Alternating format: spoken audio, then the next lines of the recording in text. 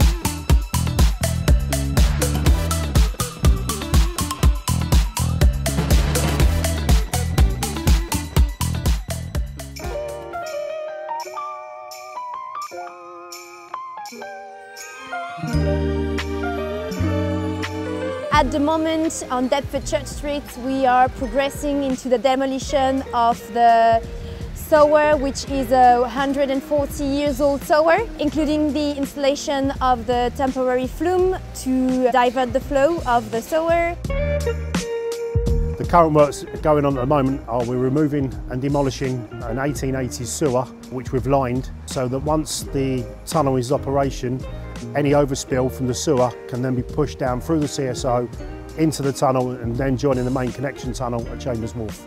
We are as well working on the construction of the air treatment chamber, which is nearly the end. It's impressive work because it's challenging. The unique challenges at Deptford is every day is different. This is something that's never been done on Tideway before. This is unique to Deptford itself. So every day is a different challenge, from demolition to the civils, to interaction between Thames Water and what we're doing here. Deptford is a really small site and we have a lot of sections to manage, as well as the interface with the tunnel team.